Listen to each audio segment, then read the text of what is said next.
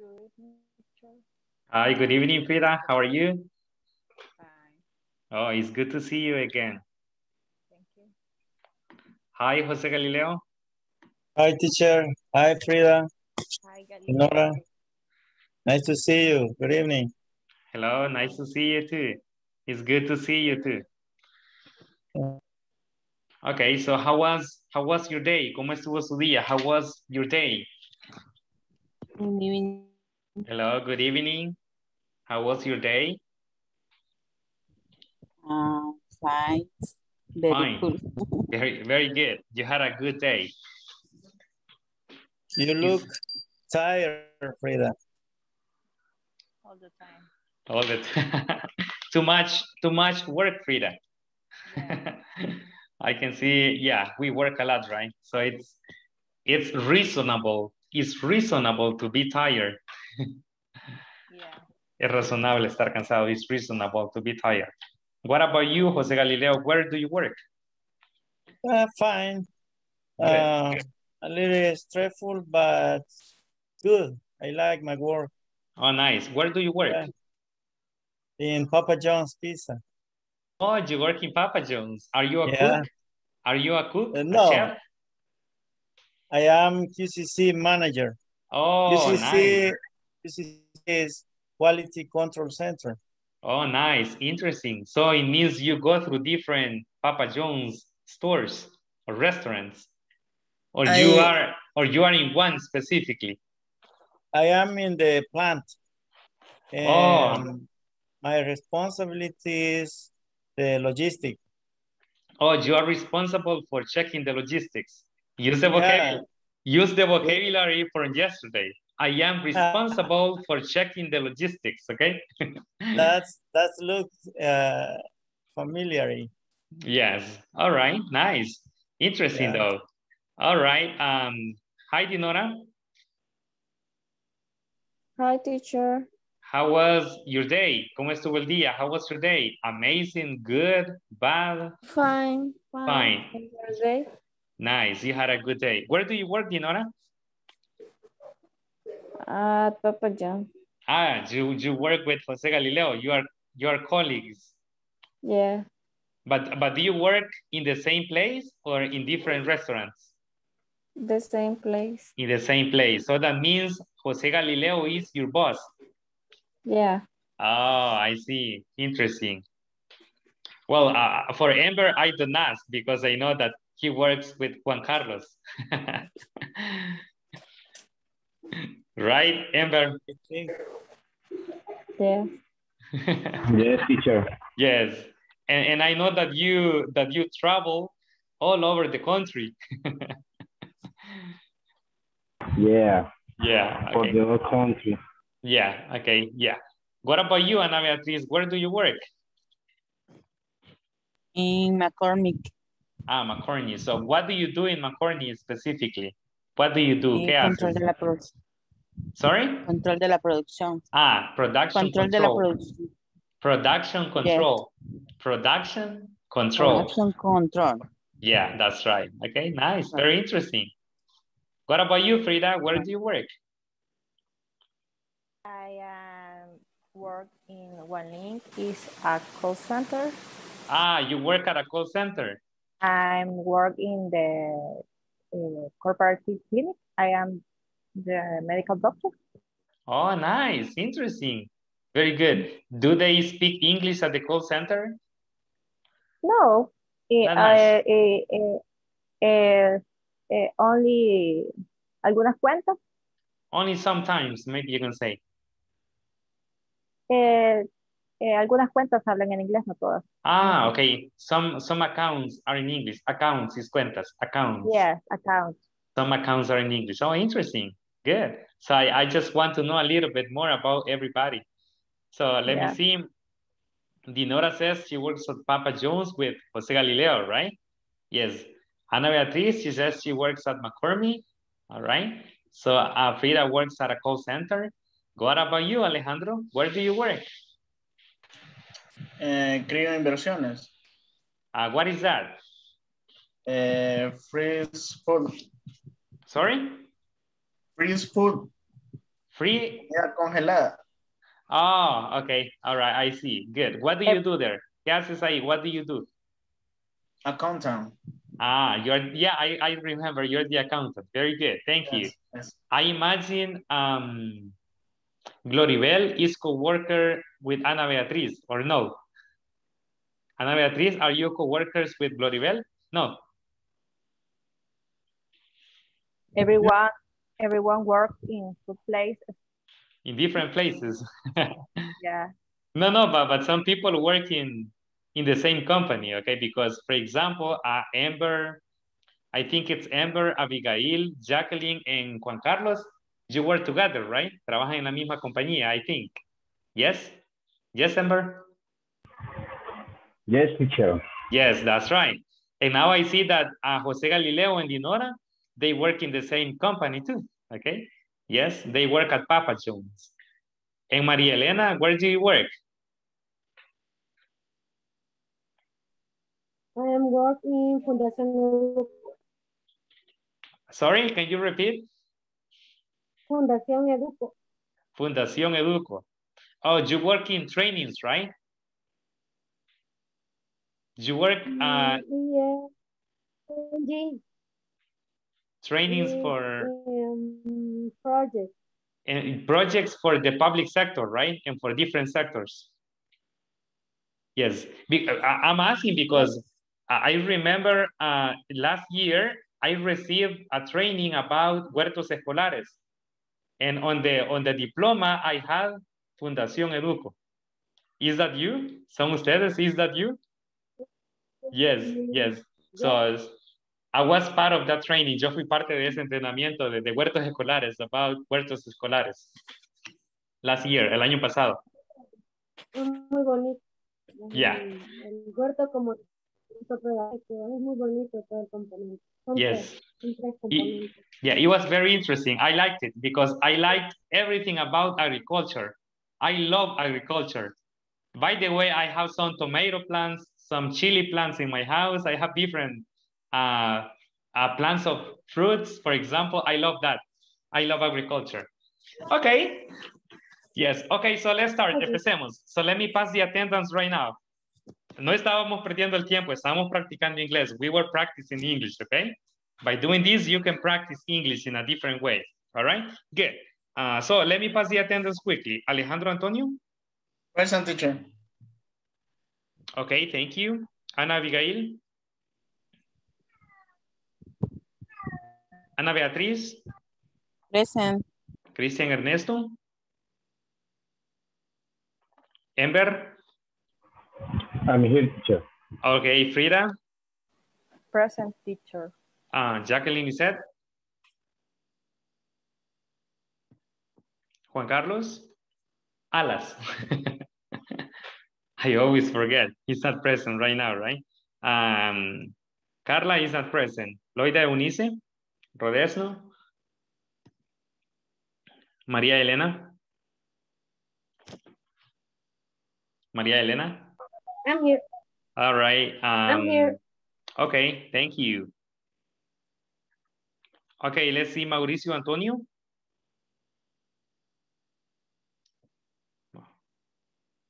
Nelson Gabarrete.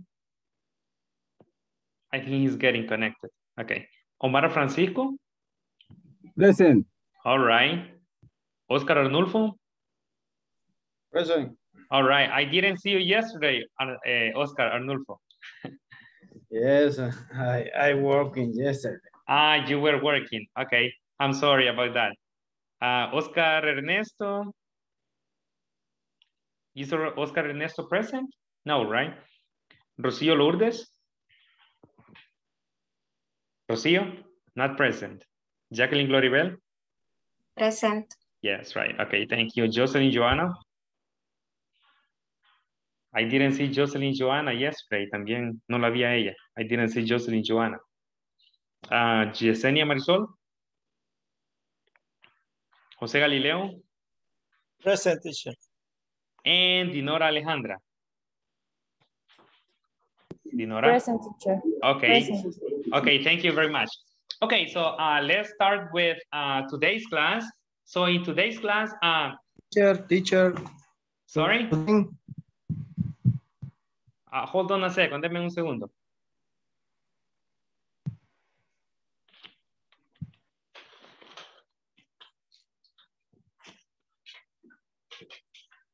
Okay, I'm sorry. Okay, I'm back. Okay, for today, alguien estaba hablando, me parece. Somebody was speaking, was saying something, no?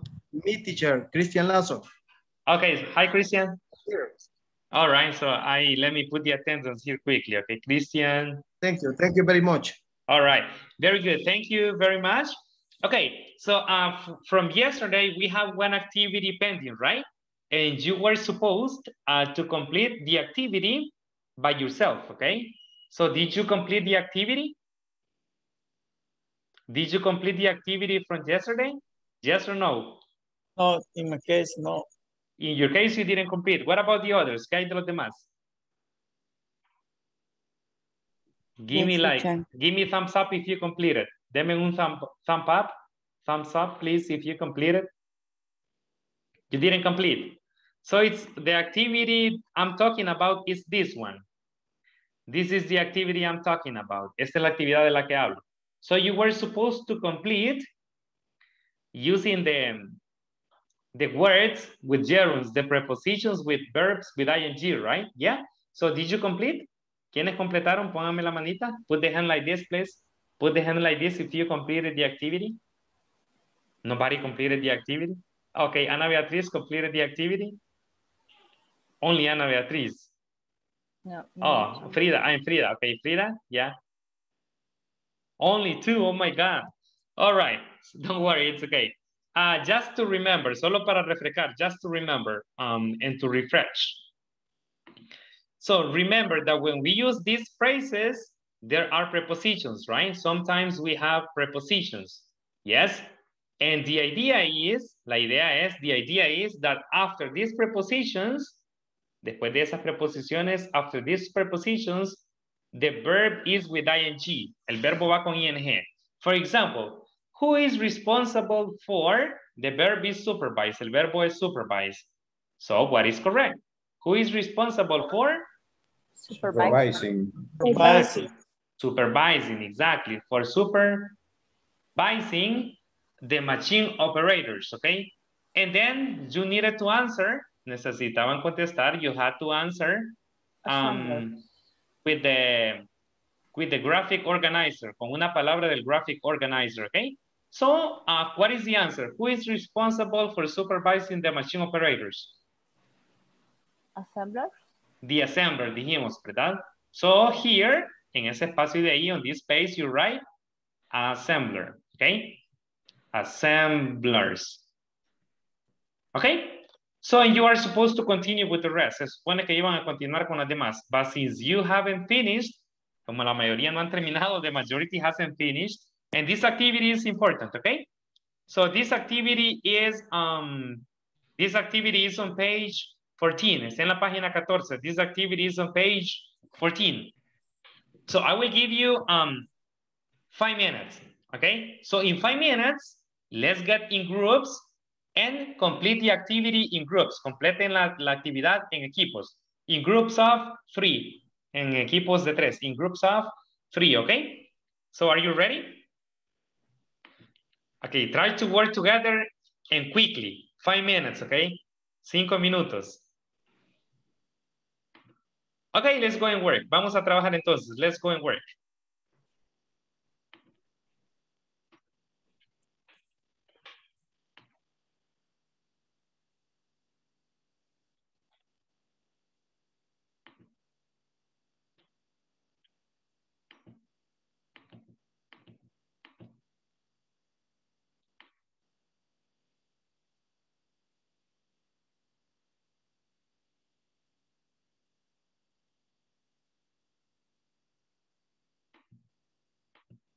Hola, ¿cómo está?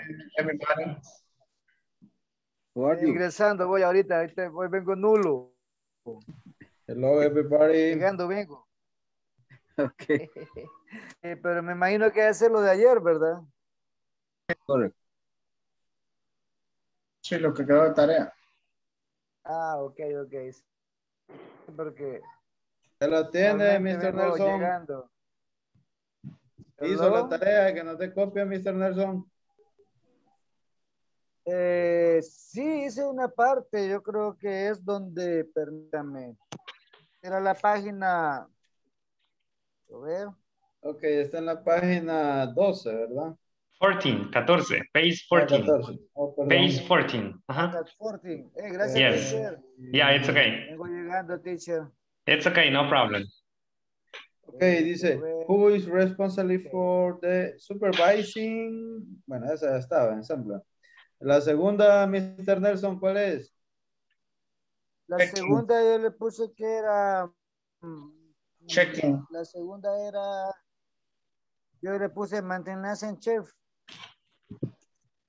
Who is charge of checking the quality of the product? Así. The product. Yo le, ajá, The yo le checking. puse checking es.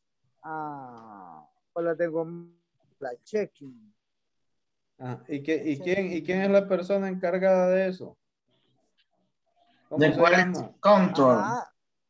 The Quality Control Inspector, ¿verdad? Yes.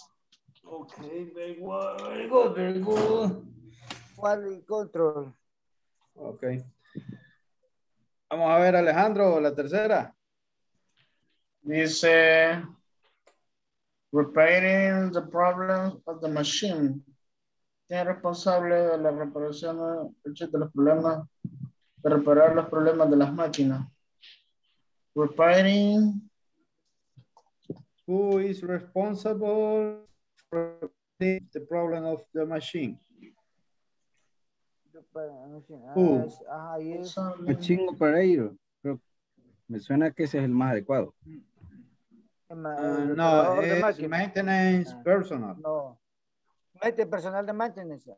Ajá, Personal de mantenimiento, ¿no? Quiero ver. Yo se lo había puesto. Service department. Está en la línea de floor manager. Maintenance chief y maintenance personal. Ajá. Yo sí. Teacher. Espero que me haya puesto un chequecito. Tía. No dijo mi nombre. Ya no aparece en la lista. Ese es más preocupante. Bueno, y si se quedó callado, peor todavía. O sea, sí es verdad. No, I didn't hear you. Can you repeat, please? De que no me tomó en cuenta en la lista. Oh, I'm sorry, Juan Don't say Carlos, my but let me name. see. Juan Carlos, y te puse que no tenía asistencia. I'm sorry, No, pero yo ahorita, no soy parte del equipo. Solo se acordó del otro Juan Carlos. como Ha ya cambiado. con dos Juan Carlos ya me confundo. Pues No, pero me caí del pedestal ya.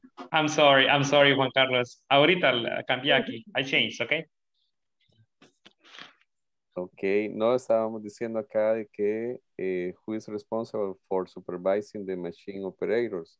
Yeah. Ayer dijimos en la clase que era assemblers, pero veo que assemblers está en la última línea en la fuerza de trabajo. Entonces debería ser supervisor. Supervisor, exactly. You're right. Okay. You're right. Yeah, it's correct. I didn't see that. You're right. Tienes razón. You're right. Okay. Vaya, les di copia, decían ustedes. Who is charge of checking the quality product? Ese sí dijimos que era el quality. Control inspector.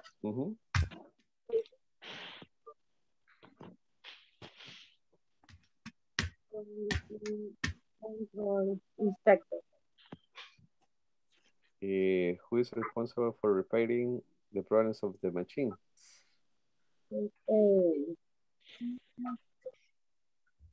Aquí entramos al área de floor manager, maintenance chief y maintenance personal, dice. La 6.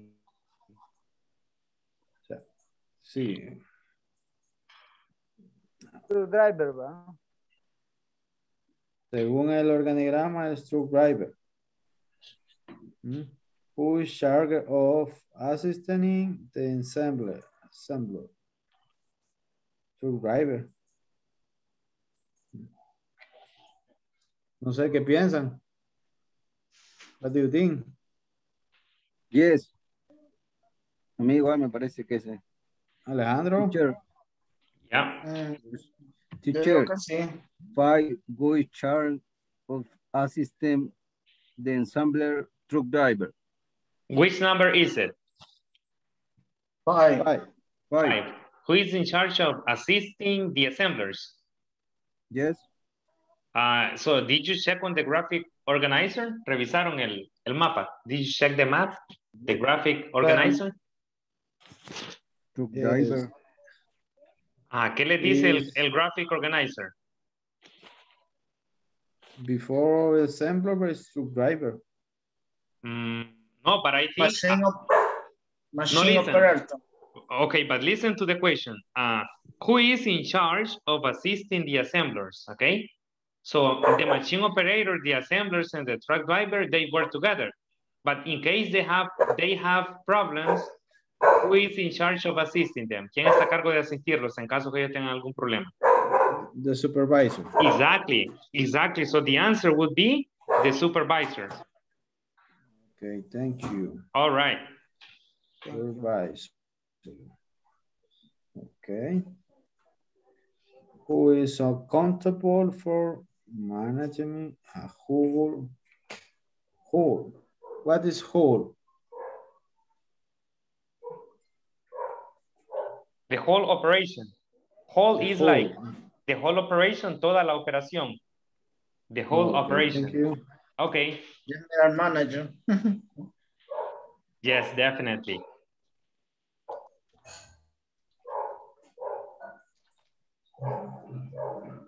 Just don't forget that after the prepositions, we put the verbs with ing, okay?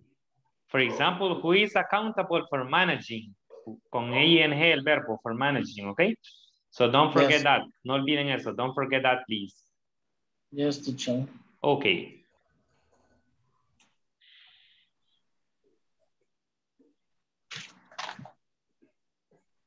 Okay.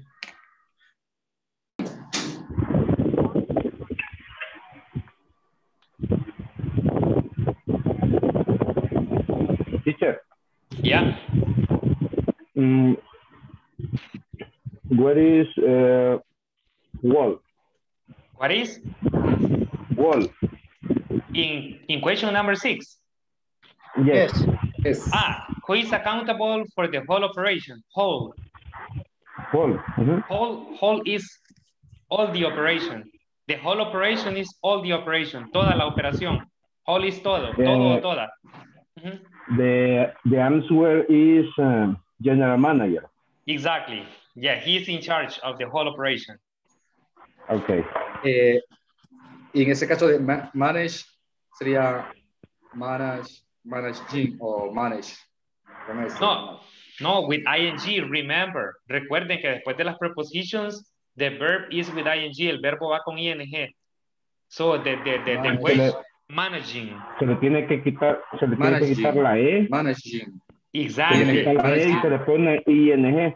Exactly. Si termina en E, le quitamos la E y le ponemos ing, managing. Like in supervising, como en supervising. Okay? Hacemos lo mismo. We do the same.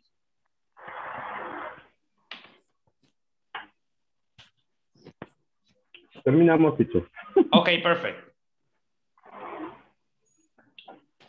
Okay, let's go back quickly. Regresemos entonces. Let's go back quickly. ¿Terminaste, Cristian?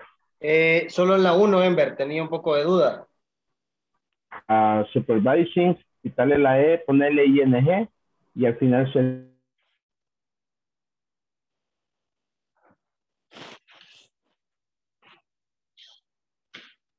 Okay, let's wait for the others to come back. Esperemos a los demás. Some participants are working, I think.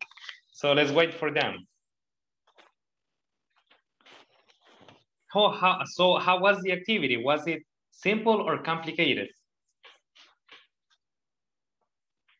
How was the activity? Was it easy or complicated? Thanks to Frida, was easy to me. Oh, so Frida is the master with these exercises. No, teacher,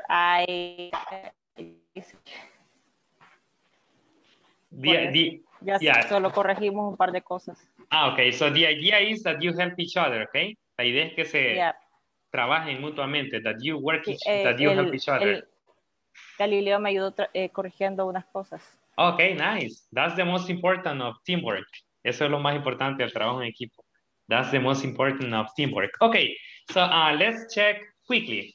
All right, basically we have how many questions? ¿Cuántas preguntas? How many questions do we have? Six questions, right? Okay, let's see. Who wants to share number one? Number one. Okay. Okay, Juan Carlos, right? Juan Carlos, number one. Who wants to share Juan Carlos Rivas, okay?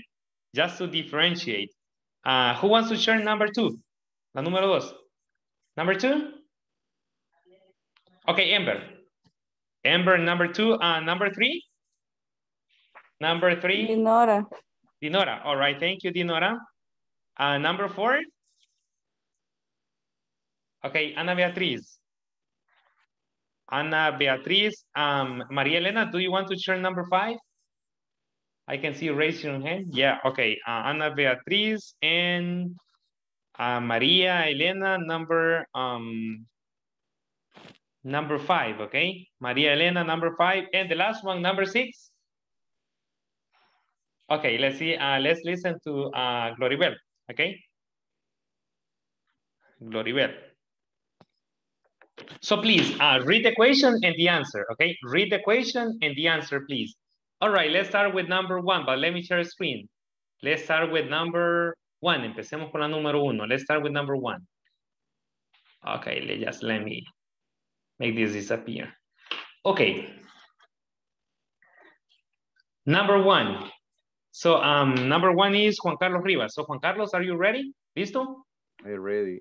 Okay, adelante. Responsible for supervising the machine operators is the supervisor. All right, so thank you very much. So it's supervising, right? Supervising. The machine operators is the supervisor, okay? So it's the supervisor. Good. It's not the assembler, right? No es el assembler, como habíamos dicho. Sorry, it's the supervisor because the supervisor checks the machine operators, the assemblers, and the truck drivers, okay? Thank you, Juan Carlos. Number two, Amber. Amber, number two. Okay, who is in charge of checking the quality of the products? Quality. Sorry? Quality control inspector. The quality control inspector. That's right. It's excellent. Thank you, Amber. Let's see number three. Let's listen to Dinora. Who is responsible for repairing the problems of the machine? Maintenance personnel. The maintenance personnel or department, okay? Thank you very much, Dinora. So you say checking, right? Repairing, sorry. Who is responsible for repairing the problems of the machines, okay? And you say the answer, the maintenance department or personnel. Good, thank you, Dinora. Number four, Ana Beatriz.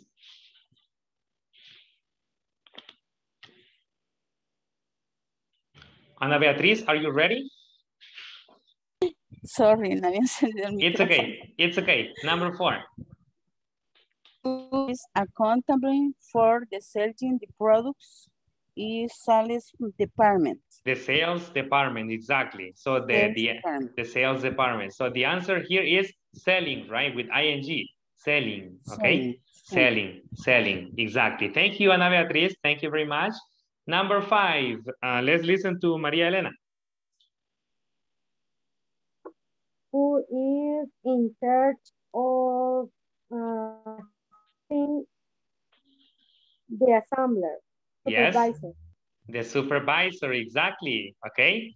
Assisting with ing and supervisor, okay? The supervisor. Thank you, Maria Elena.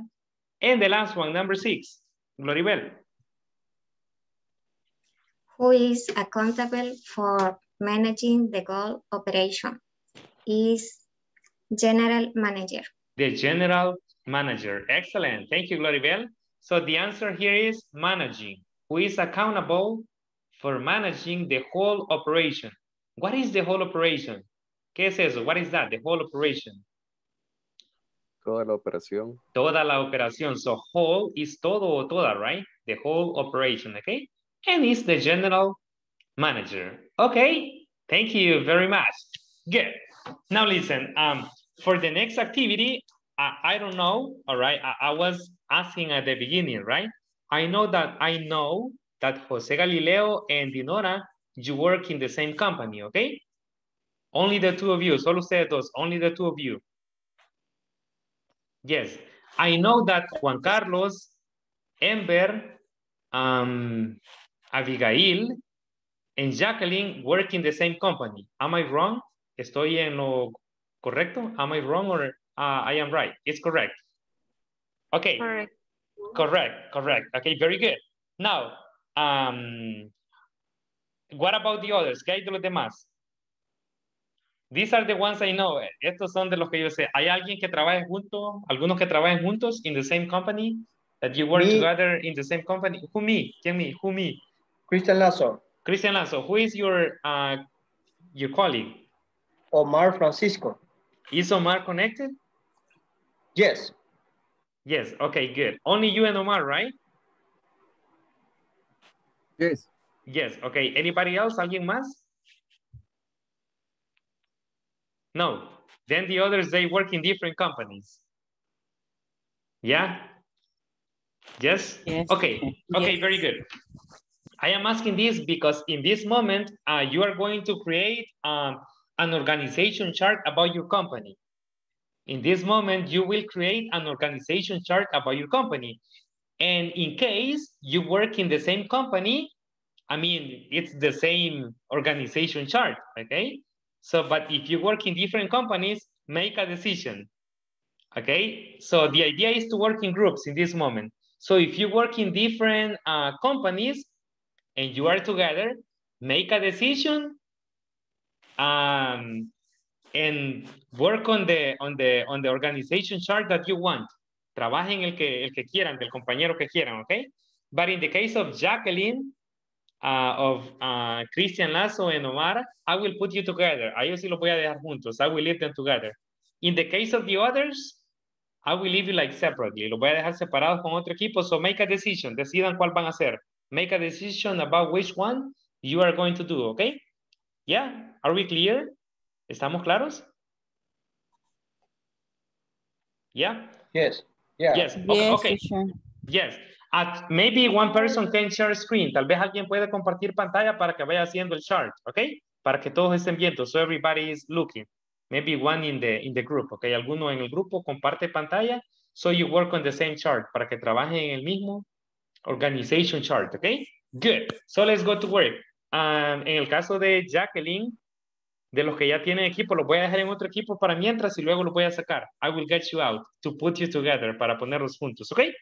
Yeah? Okay, so let's go. Acepten siempre. Accept, please.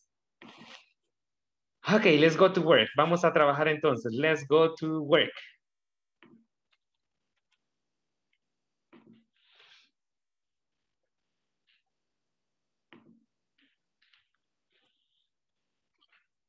Or I think, por aquí tengo una opción.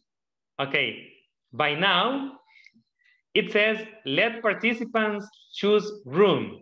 Okay, let participants choose room. Okay, mejor los hacemos de una vez. So, please, remember your group. Recuerden a qué room van a ir para que solo ingresen al 1, 2, 3, 4, or 5, okay?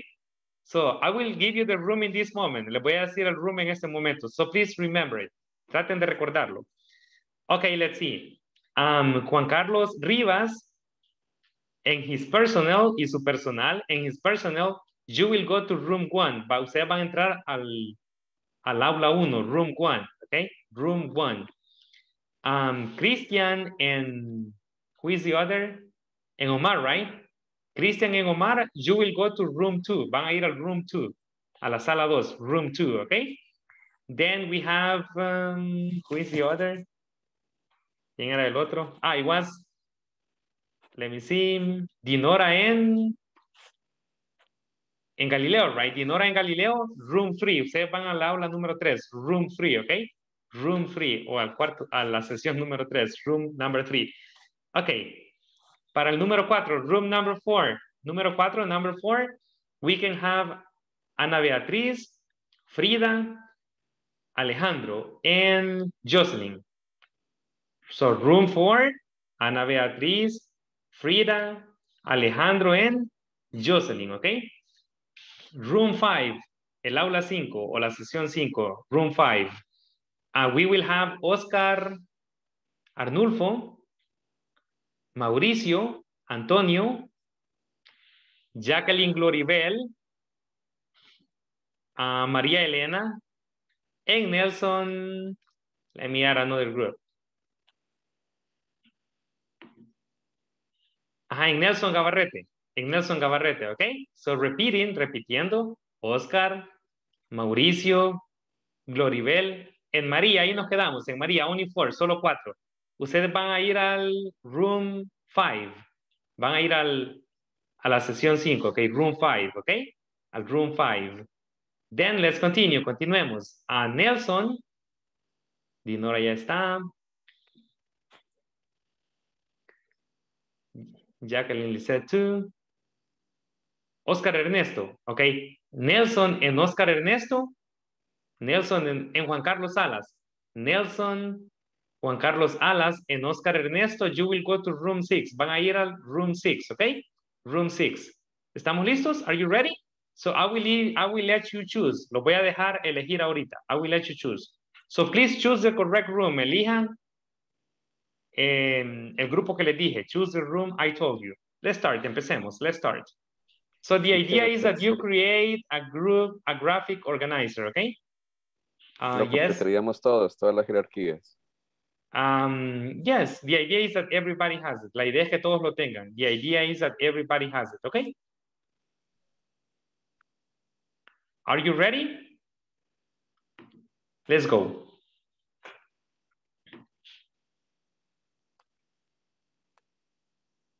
Choose the correct room, please. Elijan el room correcto. Choose the correct room, please.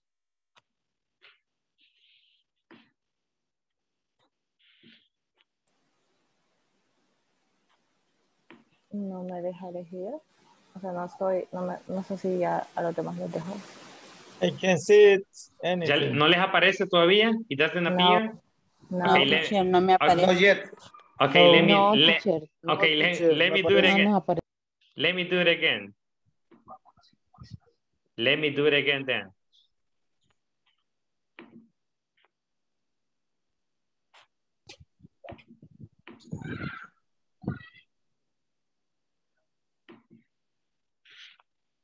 And now?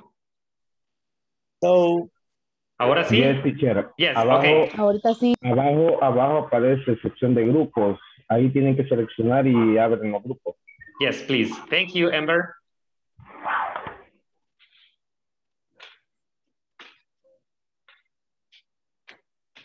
No me aparece nada, teacher. Por allá abajito aparece, dice Amber. I don't know really where it appears because I'm not on your screen, but nada. Hi. Nelson, it doesn't appear? No. Dinora? No me aparece nada.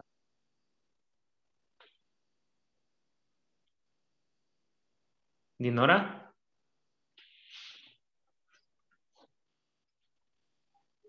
Jacqueline Lisette, does it appear to you? ¿Te aparece a ti? Yeah, I think it appears to her. Jacqueline Lisette? Hi, Jacqueline. Hi, teacher. No, me metió con Nelson con Okay. Juan Los Alas. Nelson, in which group are you? Puedo ahora. Nelson, ¿en cuál grupo está Nelson? Pero a mí no me apareció nada. Okay, ¿en cuál grupo está? En el SIX, supuestamente iba a entrar al SIP. Okay, let me move you. Ahorita ninguno, realmente. No me... entrar. ¿Ya, Nelson? Ok. Jacqueline, in which group? ¿En qué grupo, Jacqueline?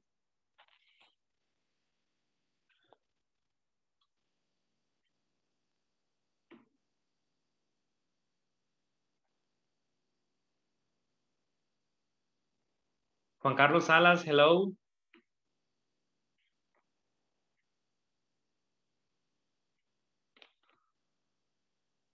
Juan Carlos Salas, hello.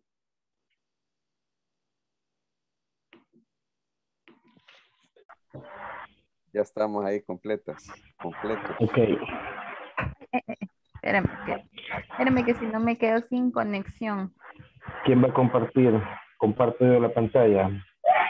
Sí, Teacher, ¿y solo lo hacemos en Word? ¿Dibujamos? ¿O cómo sería la cuestión?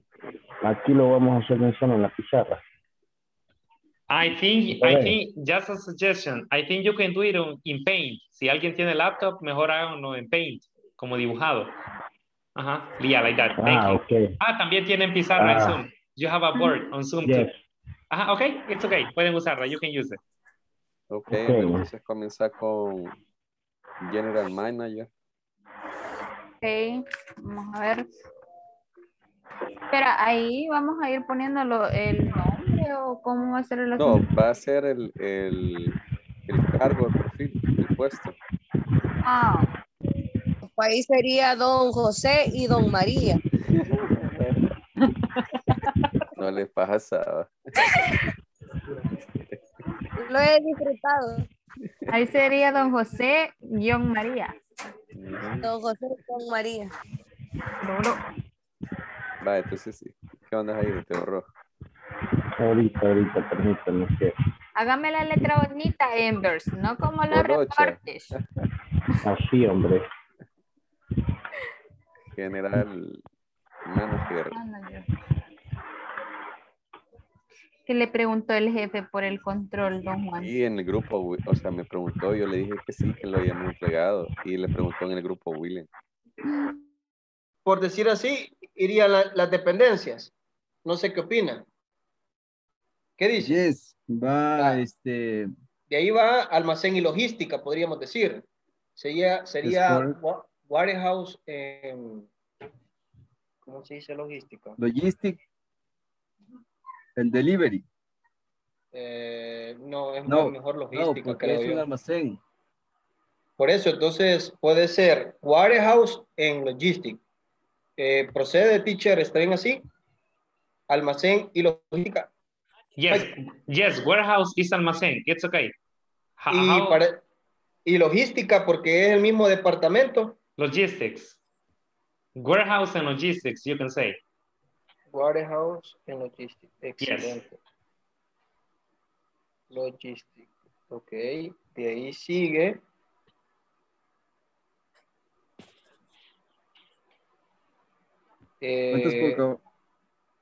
¿Cuántas por cobrar? Sería como departamento de cobros. Bueno, es lo mismo, ¿verdad? Se podría decir.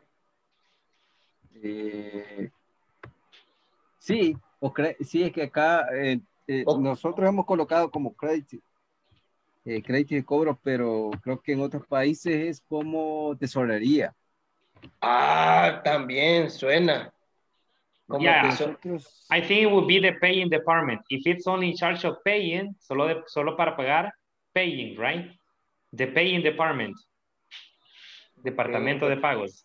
Paying department. Okay. Yeah. This is correct. Paying department.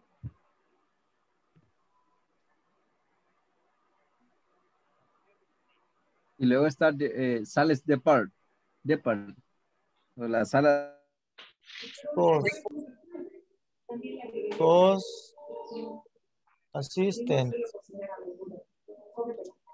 Después de cost, podemos poner también a income.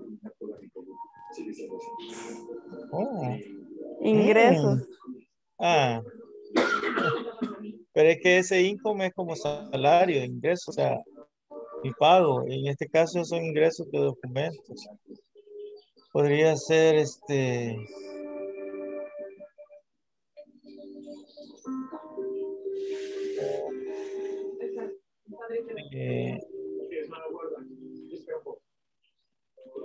Oh, no sé. Income.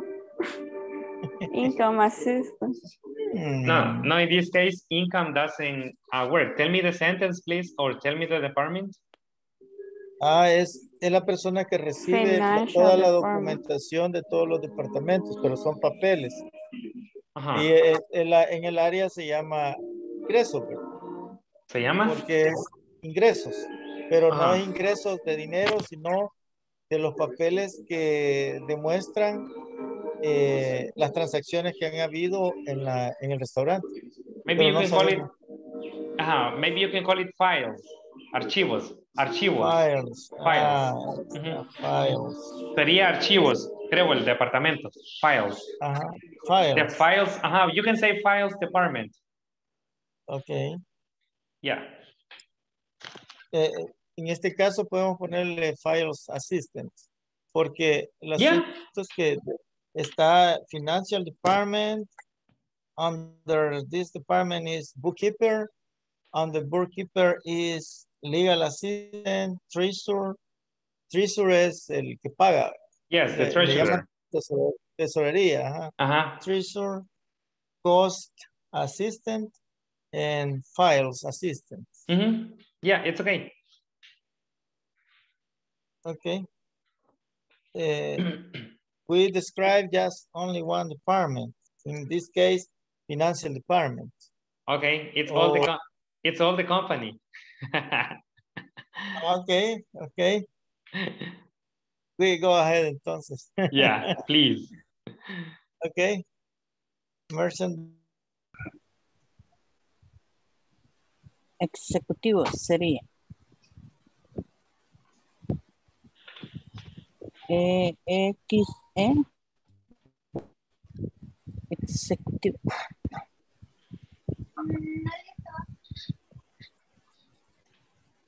¿Así? Sí. Yes. ¿Y hoy? ¿Quién más sería? Abajo de Manager Director sería planta, ventas, no, aquí sería Central. No, aquí sería Operative Manager, porque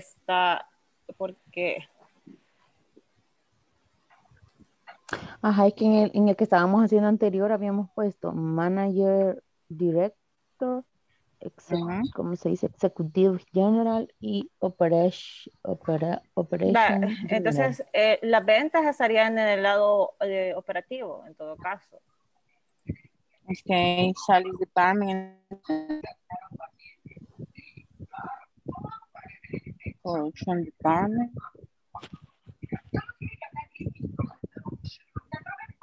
Y Production, ahí recursos humanos. En administrativos. ¿Cómo se recursos humanos en inglés? Resources. Human resources. Human resources. Ni porque yo pertenezco resource. Creo que así se escribe. Yes, it's okay. Ok. Sales Department y aquí podríamos poner también está Human Resources y podría estar aquí, ¿cómo se llama? Los de planillas y todo eso. Exacto. Sería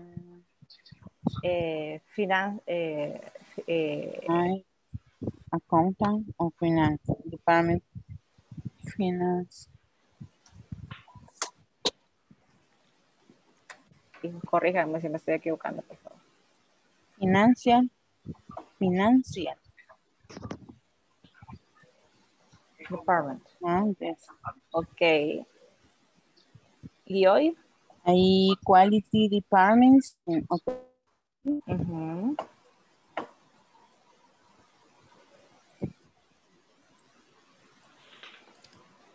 Aquí sería la par del sales.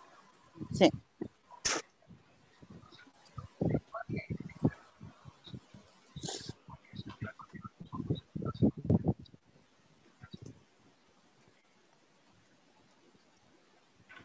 maintenance department.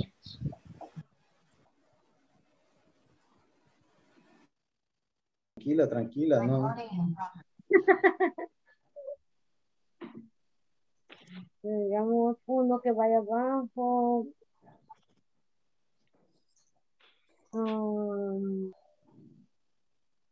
Eso era antes, compañero, eso era antes. Al principio. Puede ser Sí, sí, administrative specialist.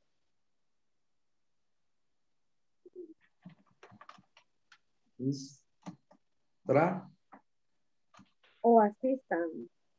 Ah, assistant. Es assistant. Ese sí.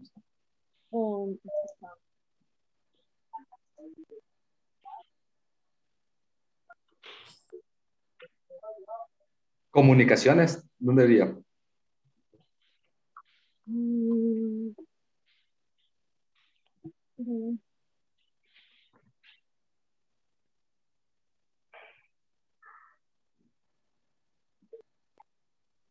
Como el marketing. Otro departamento. Otro departamento, no está en la... Puede estar dentro de... Pero sería separar IT.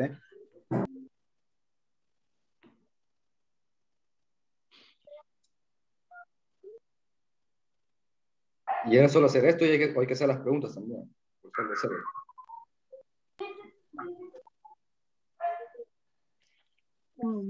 No terminemos, aquí vamos a estar las 2 horas.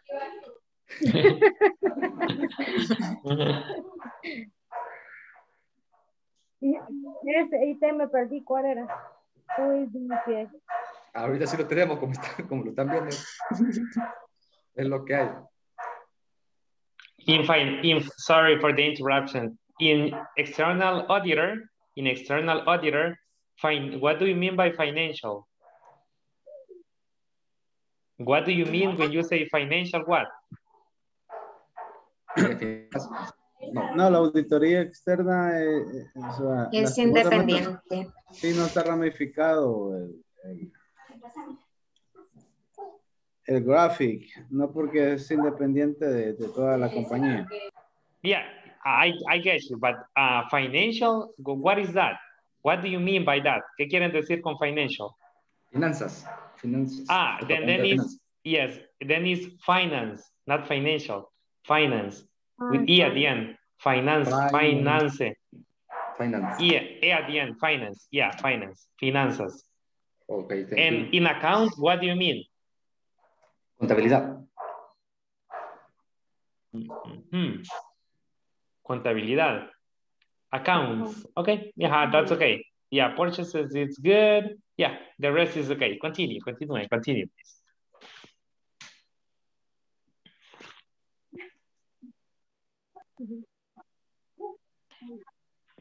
¿Qué más?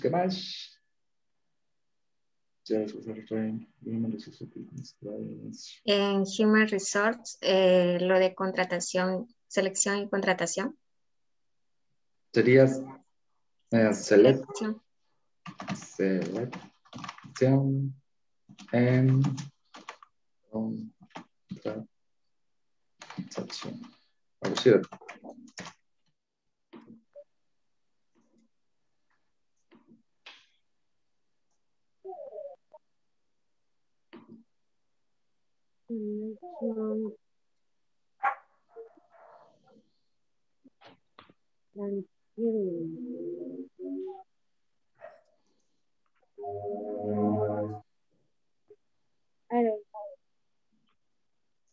Contratación así es.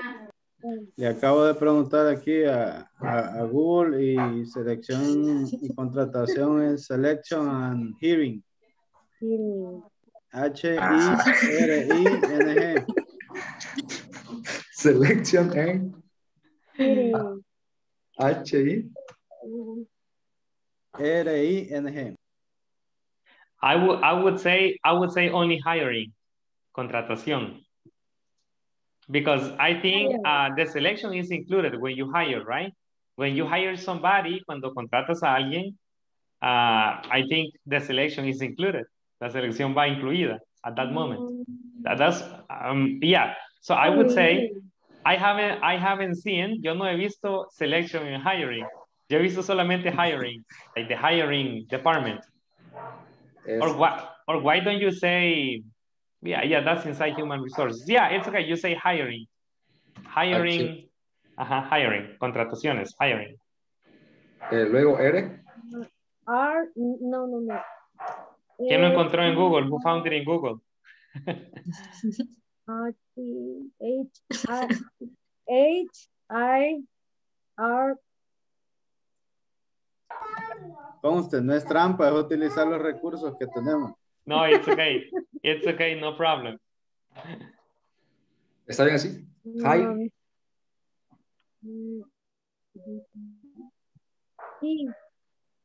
H-E-R-E-N-G. H-E-R. Un monograma de, digamos, donde está el gerente general, el auditor, control de calidad, floor manager, financial department, o sea, computer department, o sea, están todos los departamentos, ¿verdad? Y sobre eso vamos a trabajar, ¿no? ¿Verdad?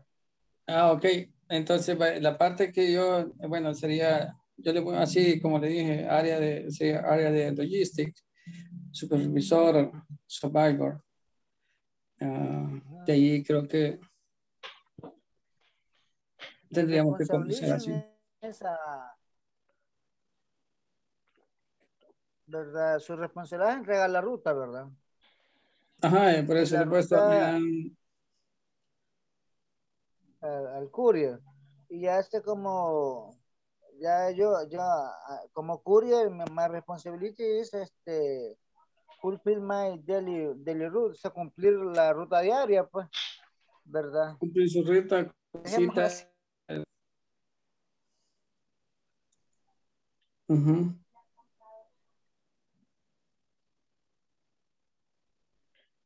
Entonces sería así. Vamos a dejar así, a ver.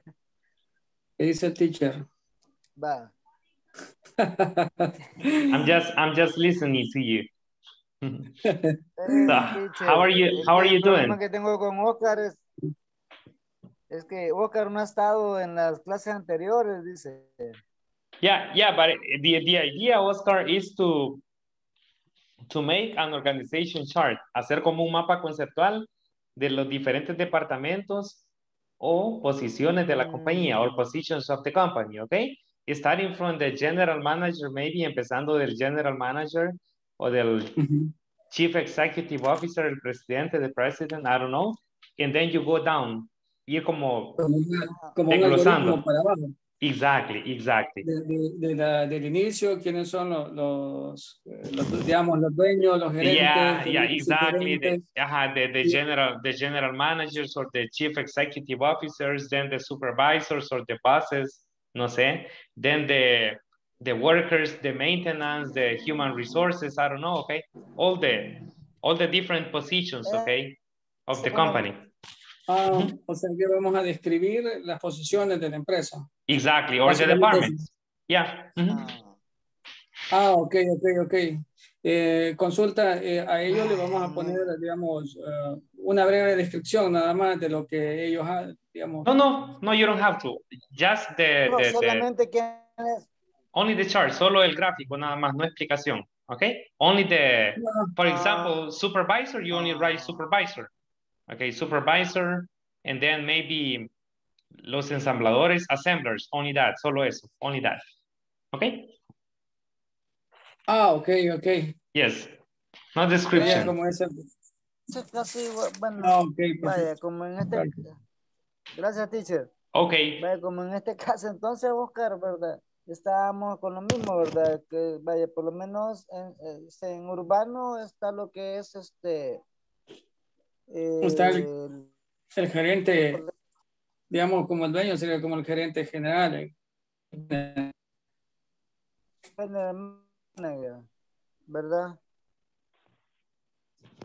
General manager. Luego, después del gerente, Gente sigue. Serían los, después de los gerentes serían los jefes de área, los jefes de área, del área de lo que está, digamos, dividido aquí entre jefes de área de logística, base de datos. Área voz, ¿verdad? Sería bases de datos, ya les digo. Entonces sería así. Ya los van a sacar. Sí, ya vi que nos van a sacar. Área voz y después podría ser que sean los courier, por decir, o Okay, everyone, I'm sorry for getting you out of your group, okay? I'm sorry for getting you out of your group. So the question is, have you finished your organization chart? Did you finish? ¿Terminaron? Did you finish? Yes. Yes. Yeah.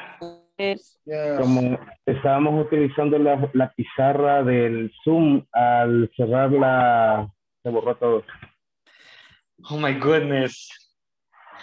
I'm sorry. I'm really sorry. Nobody made a screenshot. Nadie le hizo un screenshot. No, estábamos finalizándolo prácticamente. Oh my God. Oh my God. So now that you were about to finish. Estaban a punto de terminar entonces. You were about to finish, right? Sí, ya. Yes, okay. Quiero probar algo, permítame. Quiero probar algo. Okay. Just something. No me parece. Oh my God. I'm sorry about that. Just one question quickly, okay? So please, if you finish, los que terminaron, even Amber, okay, in his group. If you finish, can you give me thumbs up? ¿Me pueden dar thumbs up to see who finished para ver los que terminaron? Pero con las reactions, okay? Go to reactions and give me thumbs up. Okay, Ana Beatriz, José Galileo, Alejandro. Okay, very good. So in this moment, let's do something, okay? Because I can see only like 2 groups have finished. Veo que solo 2 grupos han terminado. So listen, Amber, I will give you space to finish. I'm sorry about that, okay? And your group. Good. Let's do something. I will give you, because of time, por el tiempo, I will give you 5 minutes, okay? In 5 minutes, I want you to go again to the group. Los traje solo para ver cómo iban, just to see how you're doing, okay? So I want everybody to go to their group again. Quiero que todos vayan a su grupo otra vez. Everybody to go to the group again. To finish, terminan, and Amber, I'm sorry, but oh my God, you have to do everything again. ¿Tienen pantalla, computadora táctil o computadora normal? Amber? Es normal. Oh my God, no, nadie tiene táctil del equipo. Creo que no. No, pero no hay problema, teacher. Creo que lo hacemos rápido. Okay, very good. So let's go then quickly. Vamos rápidamente, 5 minutes. Pero de antes memoria. De que vayan... Before you go, I will pass you the attendance quickly. Antes de que vayamos otra vez a los 5 minutos, I will pass the attendance, okay? Alejandro Antonio. Present, teacher. Ana Abigail. I'm here. Ana Beatriz. Present. Cristian Ernesto. Present. Amber. Present. Frida. Present. Jacqueline. Lisette. I'm here. Jacqueline Lisette. I'm here. Okay. Juan Carlos. Alas. Juan Carlos Rivas. I hear. Carla. Loida Eunice. Eunice? She's not connected. María Elena. I'm here. Mauricio Antonio. Mauricio? Present. Okay. Nelson.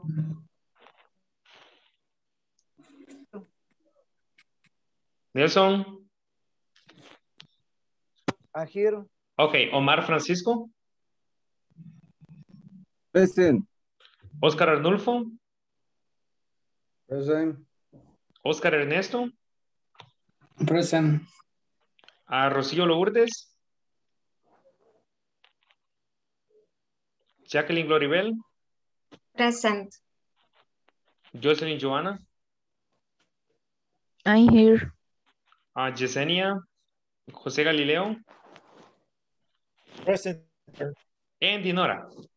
Present. Okay, listen, for the ones who finished, para los que ya terminaron, no van a ir sin hacer nada. You will do something, van a hacer algo, you will do something, okay? Listen, I try to ask questions using dedicated to, responsible for, committed to, el vocabulario que estudiamos ayer, committed to, in charge of, and ask questions, hagan preguntas, like for example, who is in charge of checking the merchandise? Who is in charge of checking the merchandise, for example? Oh, you say the sales manager, I don't know, okay? Then you can say, who is responsible for sending emails? You say everybody is responsible for sending emails, okay? So try to use the vocabulary to ask questions. Usemos el vocabulario para hacer preguntas. Who is? ¿Quién está o quién es? Who is responsible? Who is dedicated to? Who is committed to? Who is in charge of? Okay? And ask questions. Y háganse preguntas en el equipo. Usando using the organization chart. Usando el organization chart que ya tienen. Okay? So the rest, los que no han terminado, let's go to finish. Vamos a terminar. So again, go to the same group. Otra vez vayan al mismo equipo en el que estaban. Go to the same group, okay? Vamos entonces, let's go. Parece para entrar. Ahorita, right now, ahorita. Okay. Ahorita, right now.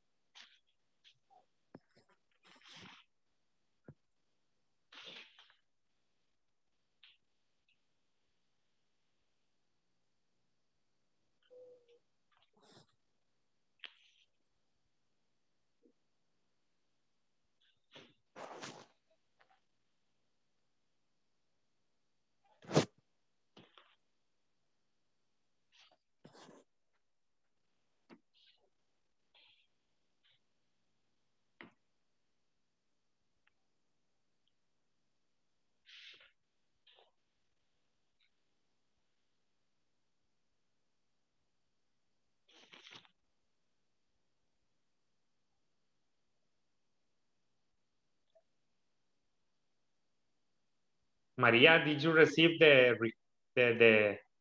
no. Maria, did you receive it? Sorry? Aparece. Does it appear? Sí, ya. Okay, Nelson.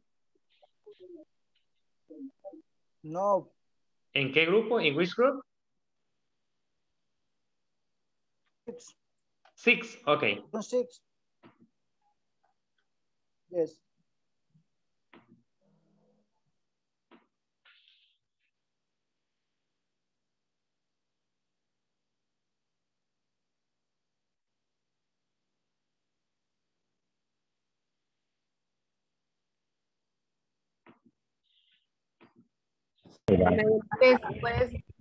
Después de logistic tenía que ponerle grocer del área de Pedro. Ajá. El de Mave, ¿verdad? Yes. Pero ¿por qué específicamente le tengo que poner de Mave si en realidad de todas las marcas? ¿Quién? Pero para lo que lo han contratado es Mave. Lo que pasa es que Pedro está a cargo de Mave, de Whirlpool, de Oster. Nunca solo de Samsung. O sea que Pedro ve todas las demás marcas. Entonces, a menos que lo cambiemos. Que vean cómo va. Hoy lo vamos a hacer en el PowerPoint.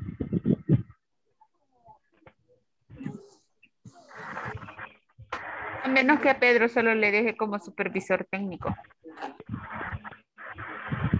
No.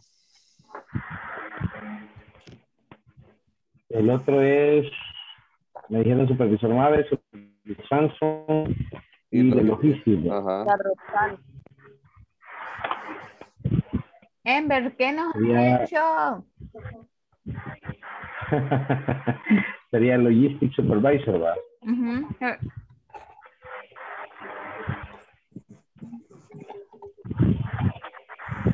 Embers, la S de Samsung es mayúscula.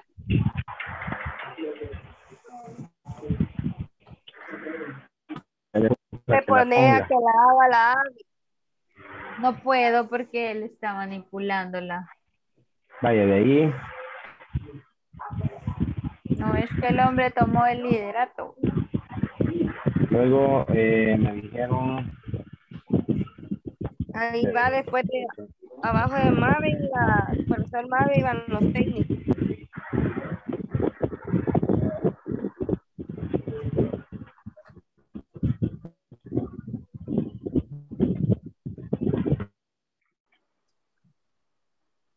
Teacher.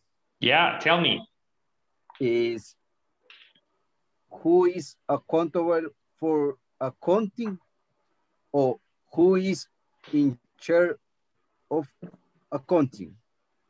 I mean, both are okay. Who is in charge of accounting is okay, or he is accountable for accounting, it's okay. Both are okay. Okay.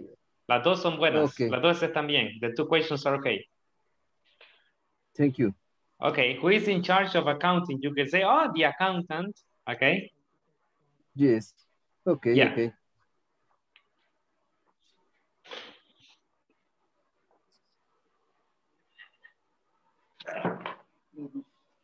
So you finished?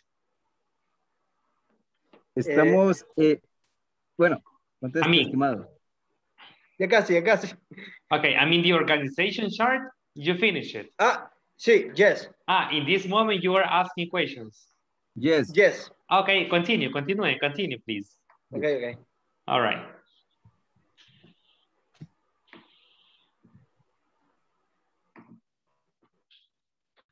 Files assistant. Perdón, repetí, no te escuché. Who es is que digo responsible? recorder starting o algo así. ¿Cómo así? Who is Repetí la responsible? pregunta. I'm sorry. Who is responsible for files assist? Files is bookkeeper. The responsible for files assistant is bookkeeper. Okay. Another synonymous. No, Teacher, ¿cómo se pronuncia sinónimos? Synonym. Synonym. Another synonym.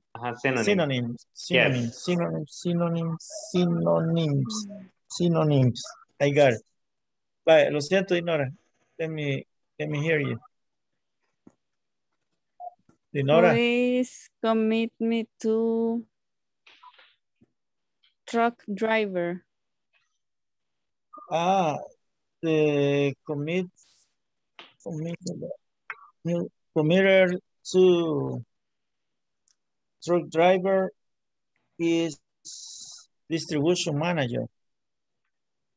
Okay, first, what is committed to? Committed What is committed to is el encargado de committed to is let me see, comprometido a. Okay, for example, in this case, I think the equation is not okay with committed to. Okay? Maybe you can say responsible estaría bien? For example, who is committed to selling products, for example, in the company? ¿Quién está comprometido a vender productos? Who is committed to selling products? Y dedicated to? Is dedicado a. It's like the same, okay? Who is dedicated to what? To hiring people. Teacher. Yes. We thought the 5 statement defines words responsible, insurers, accountable, committed, dedicated. We thought mean the same. Responsible. Responsible. No, not synonymous. exactly. No, not it. Oh, we said yesterday that only responsible and accountable are synonyms. We said, right? They mean the same.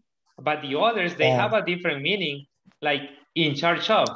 It has a different meaning, or committed to has a different meaning, and the same for dedicated to, right? Mm-hmm. Yeah, we was wrong. Yeah. I'm wrong. Yesterday we were sleeping. Oh, I'm sorry about that. You were tired. Okay, just responsible and accountable are synonymous. Exactly. Synonymous. And maybe somehow in charge of. Yeah. In charge of, es a cargo de. A cargo de is different. Comprometido y dedicated es como. Dedicado. Maybe in the case of committed and dedicated are a little similar. Son un poco similares. They are a little similar. Yes, okay, I got it. Yeah. I got it. Okay, Dinora, go ahead, please. Okay. Who is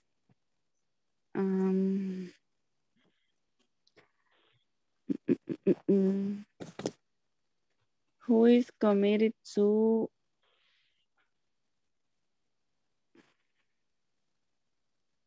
sales? To make the dog. Okay, to make the dog, the pizza dog. Just sorry for the interruption. Sorry for the interruption again, but it's important for me to correct you sometimes, okay?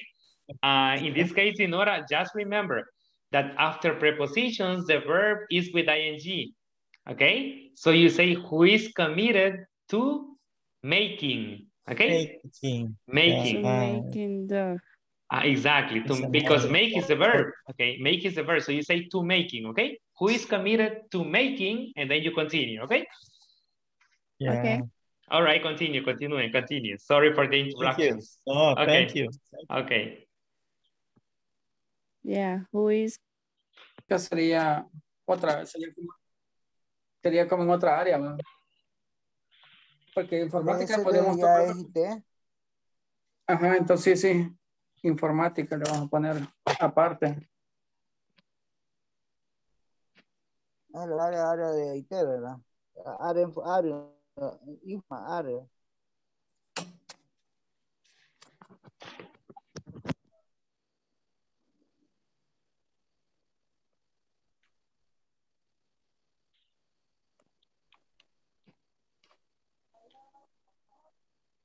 Sería computing area. Computer area.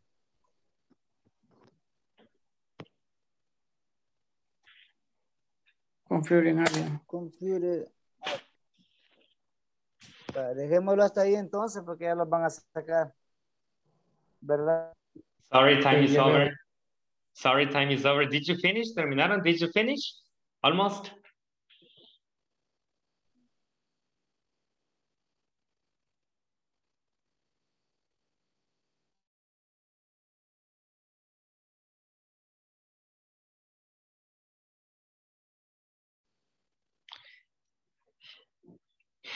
Okay, so welcome back. This has taken more time than expected, but it's okay. The most important is that you are like discussing vocabulary. The most important is that you are learning new vocabulary, okay? And there is a purpose in every activity. En cada actividad hay un propósito. In every activity, there is a purpose, okay? And the purpose here is that you discuss new vocabulary, that you share new vocabulary, and that you learn about your company, okay? Good. So I want somebody from the class to share their graphic organizer. Quiero que alguien comparta su organization chart. Who wants to share it? ¿Quién quiere compartirlo con la clase? Who wants to share it? You can, okay, Frida, do you want to share? Yeah. Okay, go to share screen o compartir pantalla. And you share with us. And I have questions for everybody. Good. So do you see Frida's organization chart? Yeah. Yes or no? Wow. Yes. Okay, look. Yes. Okay, look. So by looking at the chart, I have questions for everybody, okay? Here, anybody can answer the questions, yeah? So please, if you have the answer, raise your hand on reactions. Si tienen la respuesta, levanta la mano en reactions, okay? Can you do that for me, please? Don't answer just automatically, okay? Good. So let's see. Question number one. Question number one. Who is in charge of selling? Who is in charge of selling?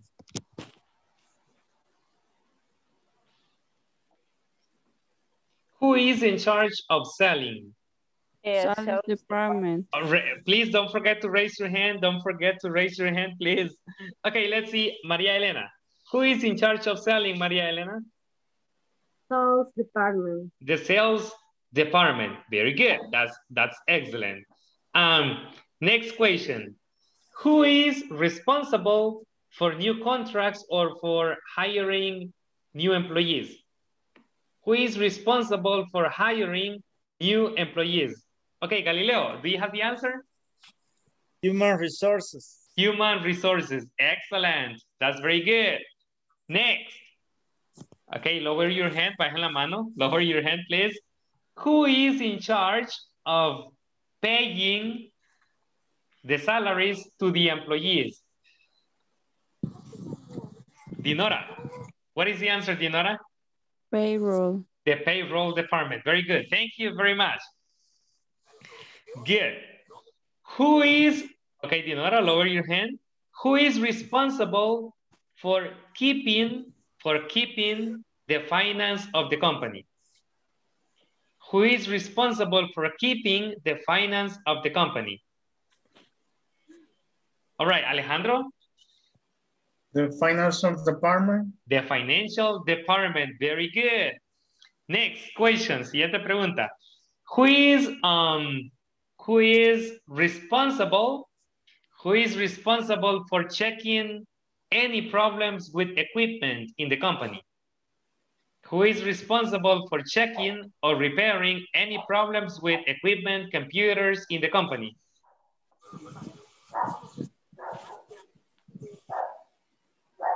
Okay, Ana Beatriz, do you have the answer? IT departments. The IT department. The IT department. Very good. Who is in charge of writing legal documents of the company? Who is in charge of writing legal documents in the company? Mauricio, Antonio. Mauricio? Legal department. The legal department. Excellent. That's very good. Next question. Who is in charge of checking, who is committed to checking the quality of the products? José Galileo.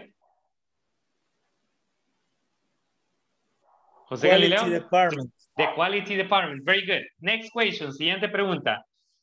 Who is in charge of distributing the products? Who is in charge of distributing the products? Okay, Ana Beatriz. Central distribution. Central of distribution. Excellent. That's very good. Okay. Okay, basically that's it. Can you stop sharing, please? Frida? Frida, can you stop sharing? ¿Puedes dejarte compartir? Thank you very much. So listen. I am using the phrases responsible for, be in charge of, committed to, okay? In charge of. I am using these phrases, okay? Thank you, Frida, for sharing your organization chart, okay? I know everybody has the organization chart, okay? So because of time, we will stop here. Thank you for your participation on this part, and thank you for your participation on the creation of the organizational charts, okay? Thank you very much. Okay, let's go to one of today's activities, one of the other activities we have for today. Okay, listen. Here I have If you have the photocopies, this is on page 15, okay? It's en la página 15, it's on page 15. So, question number 1. What is reputation? What is reputation? What is reputation? What is that? ¿Qué es eso? What is that? What is reputation? Reputación. Reputación, okay? Reputación.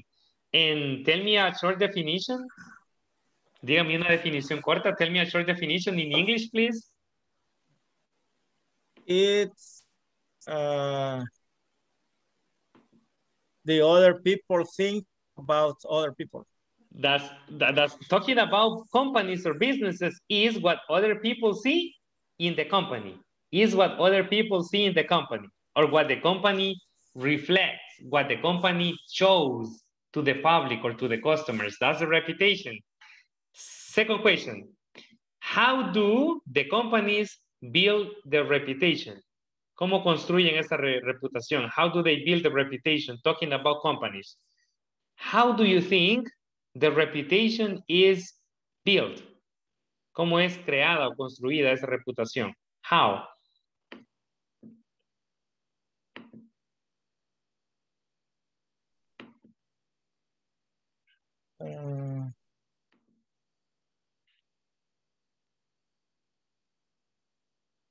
Any answer? How do you think? Experience, with work. Exact, with experience. Okay, that's one. Any other? Is commitment. Sorry? Commitment. By commitment, okay, compromiso. By commitment, commitment, by commitment, very good. What else? ¿Qué más? How else? Is the way like the people in the company have a good behavior in front of the clients. Yeah, the behavior is important, okay? El comportamiento, the behavior is important for building a good reputation. Now, the question for you is, the question... Is for perception, the other person? By respecting the other people. Yes. Mm-hmm. Respecting, you mean respecting? No, perception. My perception about employee a company. Okay, can you say, I don't get you. Can you say that in Spanish, please? So I get you better. Mi percepción de cómo es una empresa. Yeah, it's okay. My perception of a company, okay? My perception of a company. Very good. Now the question for you is in general. The question for you is, how is the reputation of the company you work? How is the reputation of the company where you work? You can say, the reputation of my company is very good, or we have a good reputation, or our reputation is very good, or it's amazing, it's excellent, or our reputation is exciting. I don't know. Okay, so tell me something. How is the reputation of your company? Tell me. Me, teacher. Yeah, go ahead. Or my company is resumido. How I can say resumido? Yes. ¿Cómo puedo decir resumido? But tell me the complete sentence because. Okay. The reputation of my company is a good place to work. Okay, very good. Lo voy a resumir, pero mejor más fácil así. Yeah, it's a good place to work. Yes, it's a good place to work. Very good. That's the reputation of your company. Okay, what about the others? Okay, let's see, Frida. Frida and then Ana Beatriz.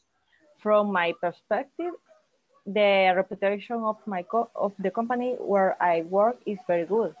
Oh, nice. From my perspective. No, it's okay. I mean, it's your perception. It's okay. I mean, I don't think your perception is wrong, right? Because it's what you see inside your company, okay? Good. Thank you, Frida. Ana Beatriz?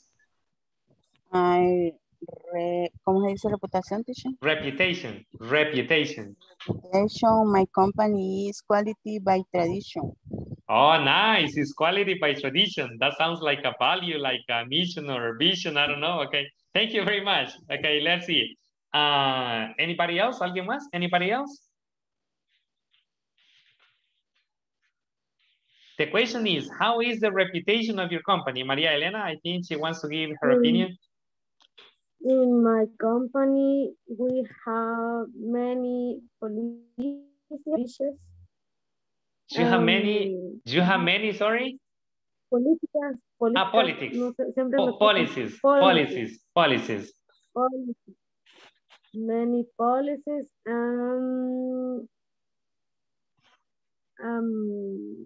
We have supported by Child Phone Alliance. Okay, allies. Child Phone Alliance. Okay, very good. Okay, thank you very much, Maria Elena. Thank you. Anybody else? ¿Alguien más? Anybody else? Nobody. Okay, very good. So this is about the reputation of your company, right? Good. Now listen. Take a moment. Tomen un espacio. Take a moment. And here, on this part, we have a conversation. Okay.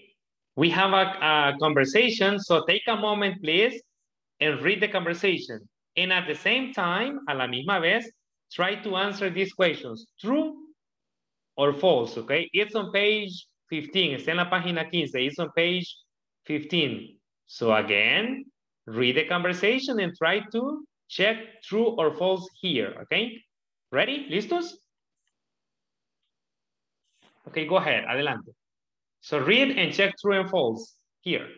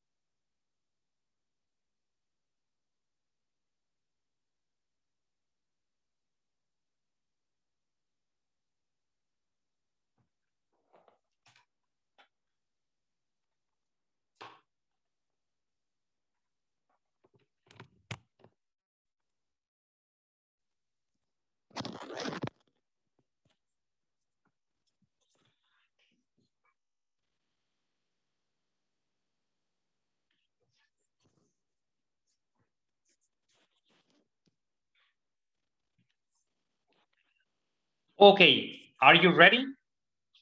¿Están listos? Yeah. Yes, all right, let's see. So basically you needed to read the conversation and to answer true or false, verdadero o falso, okay? So let's see, veamos entonces. Question number 1. People know Rex produces clothes with modern designs for kids. True or false? True. True, true, is correct. It's true, it's true. Number 2. People know Rex manufactures quality clothes for kids. True or false? True. True. True. It's true. It's true. Look, it says Rex is known for the modern designs and the quality of the clothes we make. Okay, so it's true. Teacher. Yeah. Teacher. Yeah. I do not agree because Daniel's answer is I see about the clothes for kids, but he have a question. What is Rex known for? He doesn't know what is the signs. That is the reason why I think it's true. It's false. Sorry, it's false. It's false for you. Yeah, number 2 is false. Daniel is question to Jessica. What is Rex known for? Jessica answer and explain here and explain him is known for the modern design equality. Daniel don't know about it. Yes, but as you can see, Daniel is asking, and what is Rex known for? Okay, and Jessica answers, Rex is known for, is known for what? For the modern designs and the quality of the clothes we make. So basically, people know about the quality of the clothes they make because it says they are known for that. Ellos son conocidos por eso. They are known for that. That's why it's true. Por eso es cierto. That's why it's true. Okay? Okay, so let's see number 3. People see Rex as a prestigious company. True or false? True. True. It's true. It's true. Maybe the confusion is that we don't see people here directly. Aquí no vemos directamente people, right?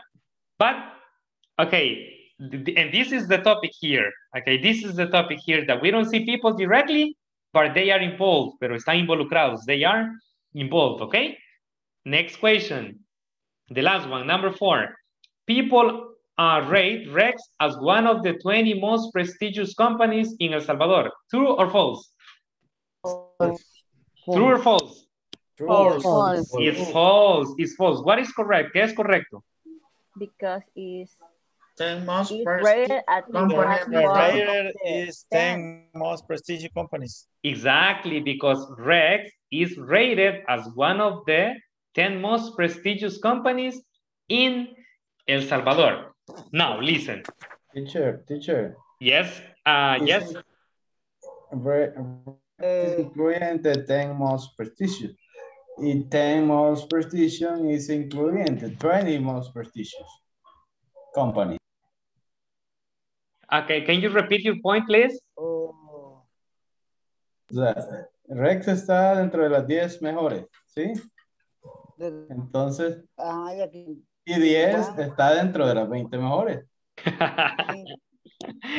It's true. Okay, no, it's porque true. Estar dentro de las 20 mejores no es tan bueno como estar dentro de las 10 mejores.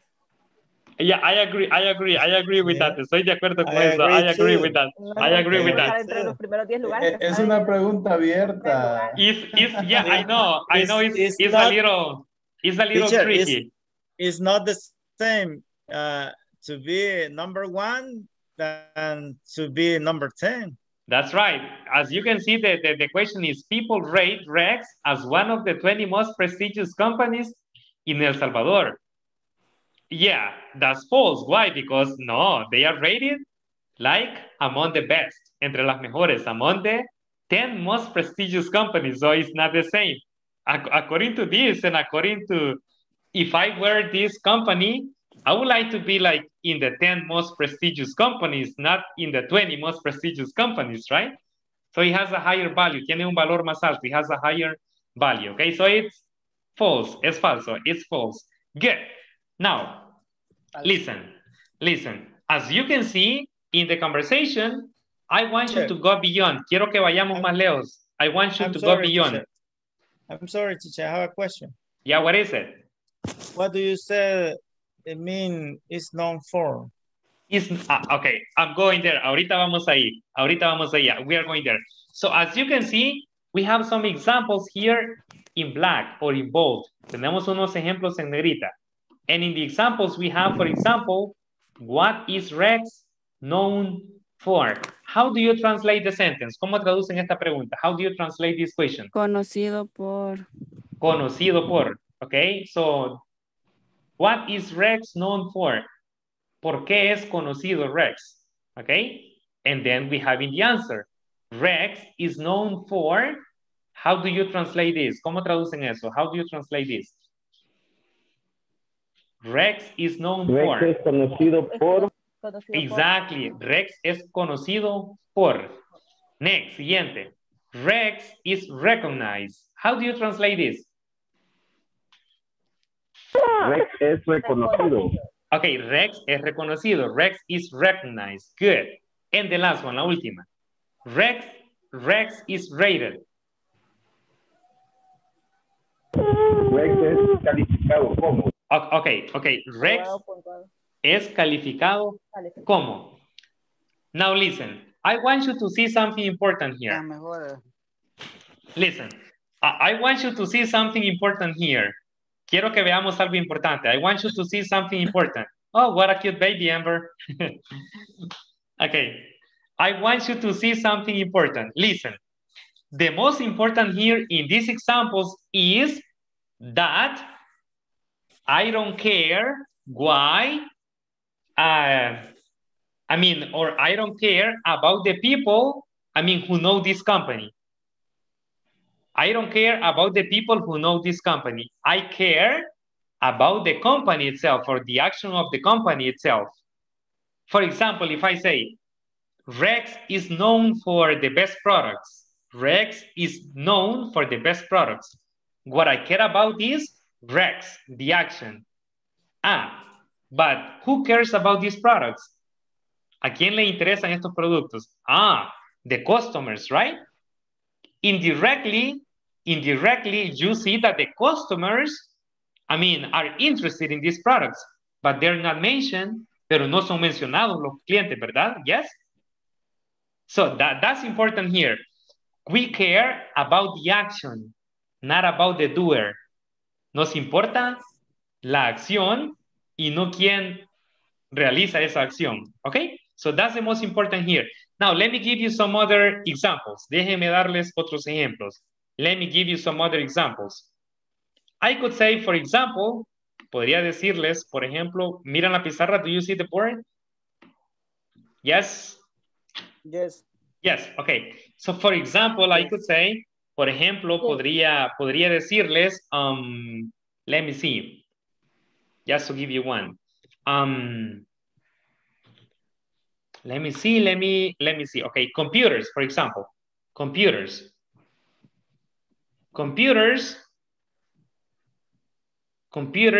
are, vamos a estar usando el are o el is, okay? Are or is. Computers are, then I say repaired. Aquí le pongo ed al verbo. Computers are repaired every day. Computers are repaired every day. Okay, how do you translate the sentence? ¿Cómo traducen esa oración? Computadoras son reparadas cada día. Las computadoras son reparadas todos los días, okay? So computers are repaired every day. Now the question is, la pregunta es, do I care who repairs the computers? ¿Me importa quién repara las computadoras? Do I care who repairs the computers? No, I don't. No, right? No, I don't care about that. What do I care about? ¿Qué es lo que me importa? What do I care about? The action, the results. The action. That's right. What I care about is the action. That the computers are repaired. I care about that. Eso es lo que me importa. I care about that. And in English, we call this, esto en inglés le llamamos passive voice. Voz pasiva, passive voice. We call it Passive voice, voz pasiva, passive voice. What do we need in the passive voice? ¿Qué necesitamos en la voz pasiva? Basically we need a subject, okay. Necesitamos un subject, okay, que sería básicamente the action, right? Then we need is or are. Necesitamos is or are. Is or are. Then a verb. Necesitamos un verbo en su forma past participle. In the form past participle, okay? En la forma de pasado participio. And a complement if necessary. Si es necesario un complemento, okay? So this is the structure. Esa es la estructura básicamente. Now I ask. Have you ever heard about past participle of verbs? ¿Alguna vez han escuchado acerca del pasado participio de un verbo? Have you ever? But I don't understand. Yes, but you don't understand? Galileo, sorry. Yes, but you don't understand what you said? Yes, teacher. Yeah. I hear it, but I don't understand. Okay, now listen. I am asking this. I don't remember. Sorry? I am done, remember. You are done. I am done. I don't get you. I don't get you. Es por la paleta. I don't remember. You don't. You don't. Usted, Juan Carlos. Okay, you don't remember. Okay, listen. No, I have this question. I have this question because for this topic we need verbs in past participle. Okay, para este tema necesitamos verbos en pasado participio. Let me give you some examples. Déjenme darles algunos ejemplos. Let me give you some examples. Okay, yeah. 2 minutes. Sorry. Los 2 minutos, teacher. Oh my God. Quiero ir al baño. I totally forgot. I'm sorry. Realmente se me olvidó. I totally forgot. I'm sorry, okay? So, it's almost time. Es casi hora, pero les puedo dar 2 minutos. I can give you 2 minutes, okay? Tomen 2 minutos. Take 2 minutes. It's okay. Teacher. No, teacher. No. Creo que están aguantando. Terminemos ahora. Ok, si alguien quiere ir, puede ir rápidamente. You can go quickly, all right? Para que no interrumpamos esta parte. Ok, listen. Escuchen. Listen up. So aquí tenemos the structure. We have the structure, right? So now listen. Ahora bien, ¿qué es un verbo en pasado participio? A verb has 3 forms. Un verbo tiene 3 formas. Tiene la forma en present. Okay. The form in past, la forma pasado. And the form in past participle, la forma en pasado participio, past participle.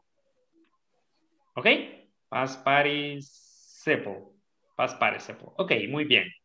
Imagínense que yo tengo el verbo, what? Repair. Reparar, repair. So in past, I say, repair. It's easy, right? Digo repair. Yeah? And in past participle, it's easy too. También is easy. It's also easy because I say repair too. También digo repair. Okay? Y uso esta forma en este tema de pasado del passive voice. Now, maybe the complicated thing is irregular verbs. Tal vez lo complicado son los verbos irregulares, irregular verbs. Why? Imagine I have the verb, imagínense que tengo el verbo eat. Eat is comer. In past is ate. En pasado es ate. Y en past participle sería eaten. La forma cambia. So I use this form. Uso esta forma de acá. I use this form, okay? En el passive voice. Now, I will use one of these verbs. Voy a usar uno de estos verbos irregulares para darles un ejemplo. Okay. Imagine I have the verb buy. Tengo el verbo buy. Buy is comprar. In past, en pasado sería bought. Y bought. Y en pasado participio sería bought. But, so now I say, products, the example, el ejemplo, the example, products are bought are bought by customers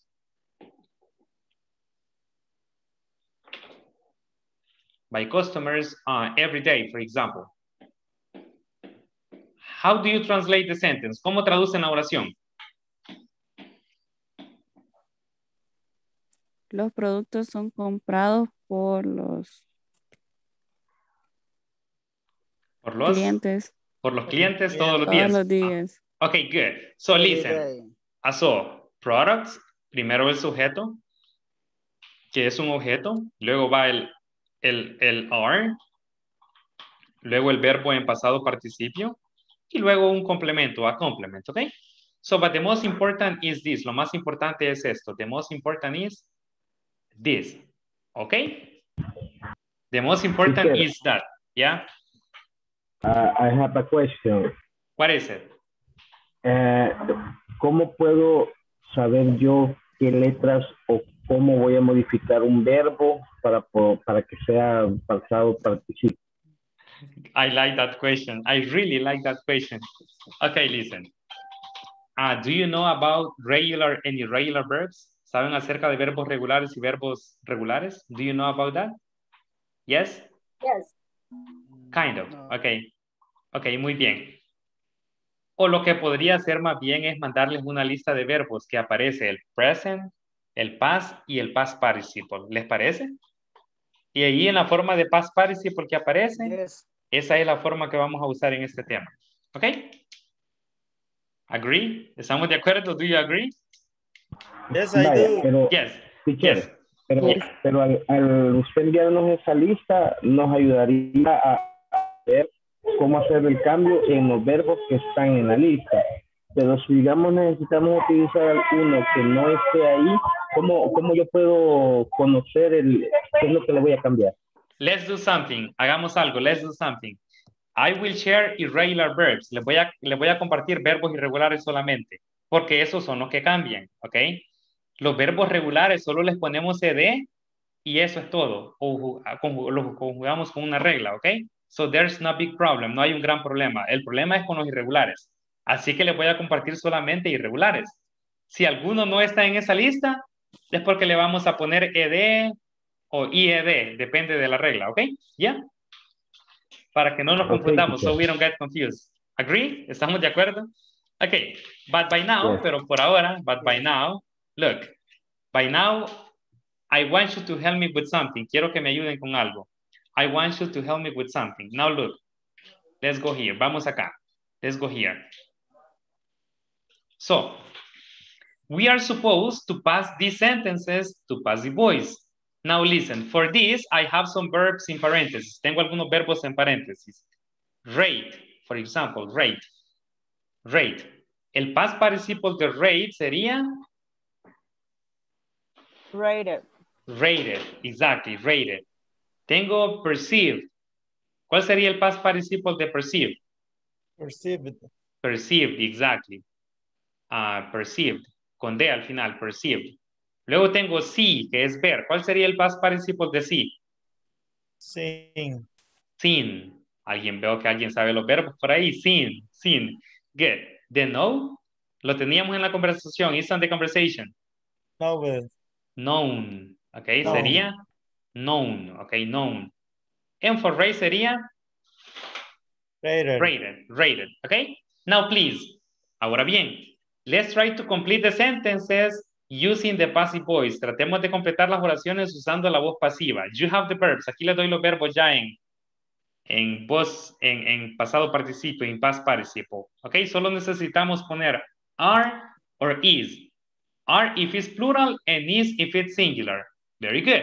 ¿Cómo quedaría la número 1? Okay, we have number.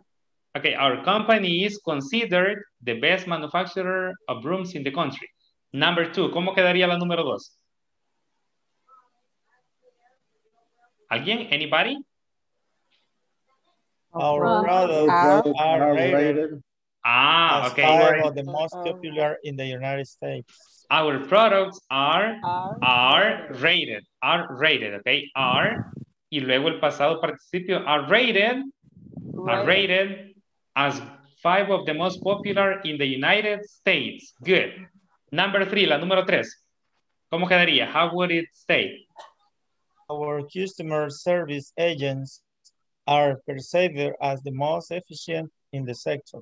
Okay, our customer service agents are perceived as the most efficient in the sector. Son percibidos, okay, are perceived as the most efficient in the sector. Okay, very good.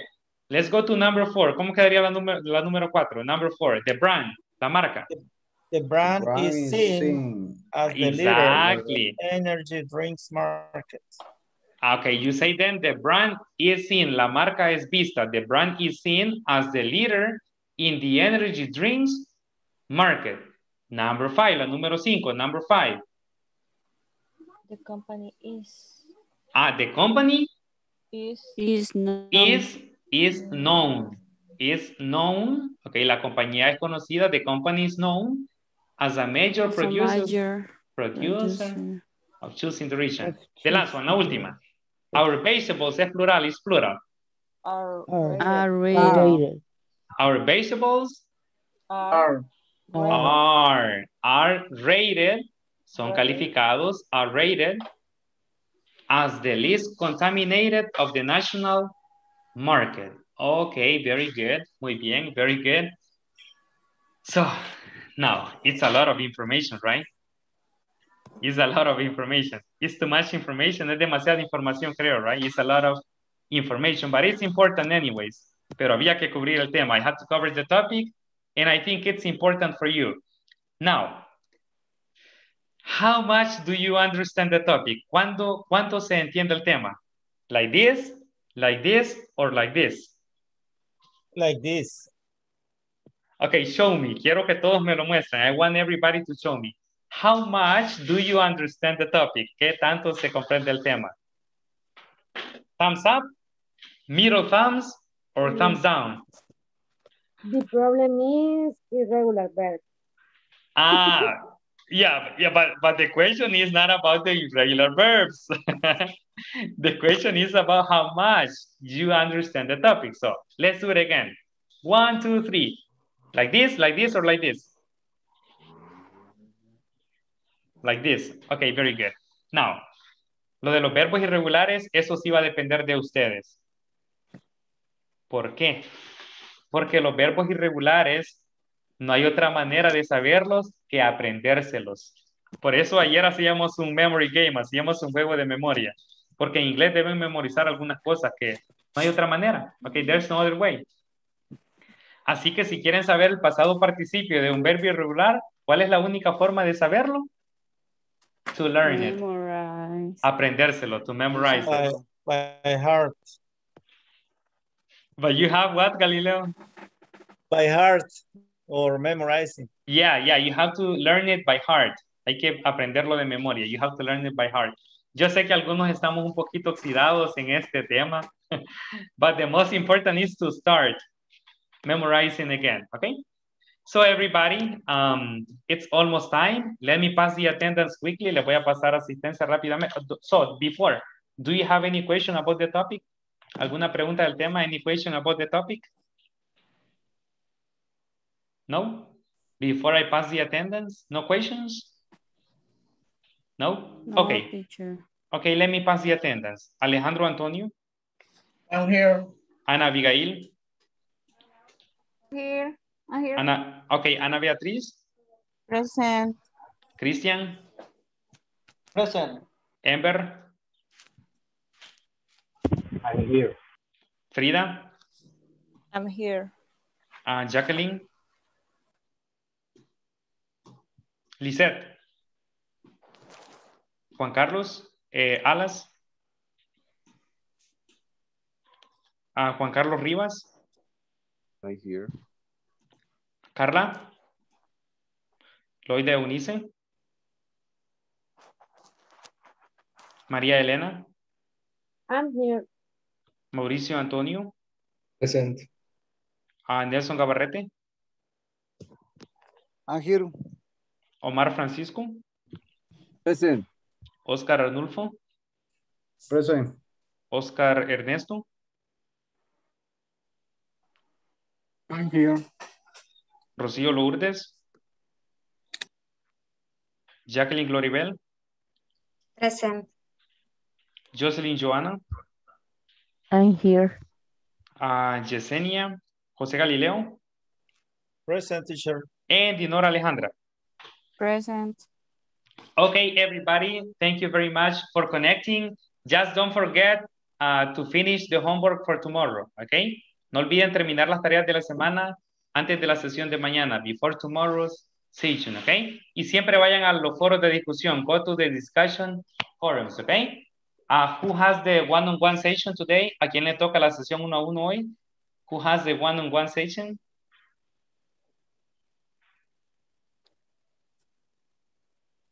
Nobody, a nadie le corresponde hoy. ¿Les recuerdo? ¿O se les ha olvidado? ¿O sí recuerdan su fecha?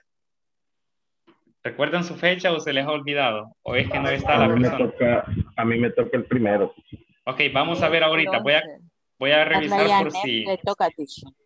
Oh, Carla y Annette. Ok, pero ella no se ha conectado ningún día. She hasn't gotten connected any day. Okay, so then, well, anyways, okay, so everybody, thank you very much for connecting. Okay, so please, good night. Y yo sé que el tema no fue entretenido. Okay, no era ese el propósito, pero sí era importante. It was important, okay? So thank you very much for connecting. Goodbye, take care, and see you tomorrow, okay? Good night. Bye. Okay. Bye. Good night. Bye. Bye. See you tomorrow.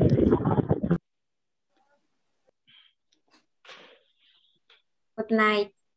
Bye. Good night. Good night, Jacqueline.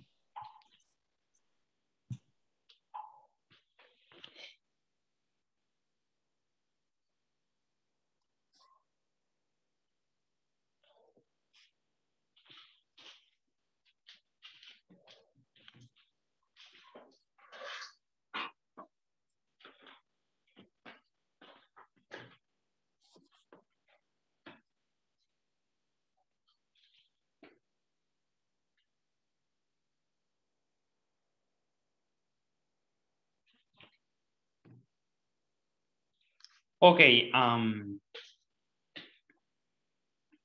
okay, since nobody got connected for the one-on-one session, como nadie se conectó para la sesión 1 a 1, vamos a hacer un pequeño repaso acerca del tema que estuvimos viendo, since it's a little complicated, desde el momento que es un poco complicado, okay? So the idea is to review it. La idea es repasarlo un poquito. The idea is to review it a little bit, okay? So let's go then. Vamos entonces. Let's go then. Okay, listen. Muy bien. Very good. So the topic is, or the topic was, sorry, the passive, it was the passive voice, or was pasiva, the passive voice, okay? The idea of the passive voice is to highlight